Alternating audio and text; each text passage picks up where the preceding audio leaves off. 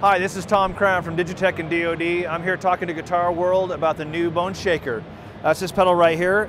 It's a collaboration between DoD and Black Arts Toneworks. Black Arts is of course known for their overdrives and fuzzes, and I hooked up with Mark Wentz from Black Arts, and we started talking about a collaboration, pretty close to 2 years ago. And what's different about the Bone Shaker is that it's a distortion, but it has a 3-band semi-parametric EQ. And what that means is you have control over the frequency sweep as well as the frequency level with these stacked knobs here. So low, mid, and high.